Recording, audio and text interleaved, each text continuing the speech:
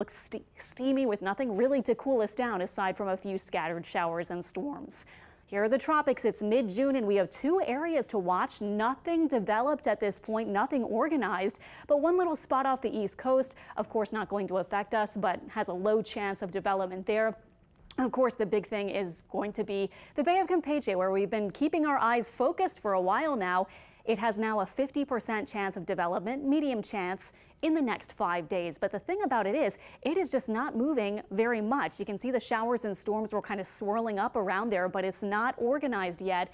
Tracking potential atmospheric rotation, we'll take this model all the way to Thursday, and notice everything is still down here in the southern Gulf of Mexico. So we've got several days to watch whatever is going to be forming here, if it ever does. Now this model does have, you can see, some spinning up and the direction possibly being drawn off to the north and maybe just west of us.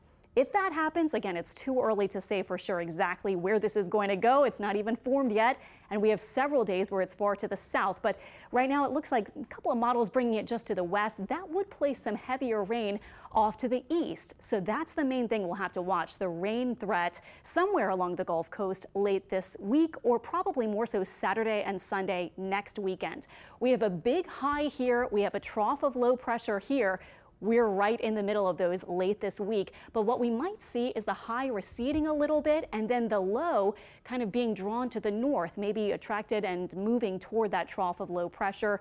That is very tentative. It hasn't even formed yet. And again, we have so much time to watch. It probably won't move much until at least Thursday or so. So please just keep checking the forecast. We'll know a lot more as we move through this week.